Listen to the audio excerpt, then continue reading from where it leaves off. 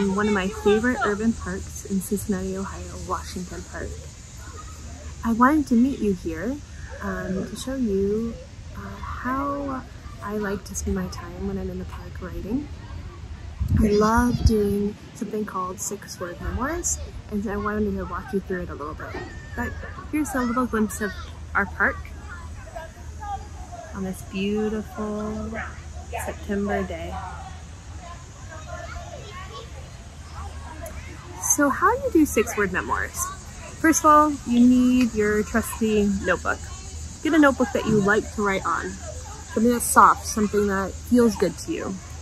And a trusty pen. I hate writing with bad pens. Find a pen that you like. I like Flair pens.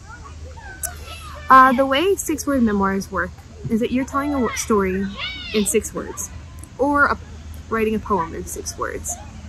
And so the way I like to start is I always bring my phone for a timer. And I set myself a timer, although you don't have to. I set myself a timer after I find a spot. Today I found a spot here in the middle of the park. And I set myself a timer and I jot down anything I see in the park. Maybe it's colors or sounds or textures. I write down anything I see for 3 minutes. Of course, you could write longer. I choose 3 minutes because that is a sustainable time for me. After I write for 3 minutes, I then challenge myself to come up with as many 6-word phrases with those words that I can. I try different combinations. Sometimes I X out a word and change it with a synonym of a word if I like something better. And I try to come up with as many phrases as possible.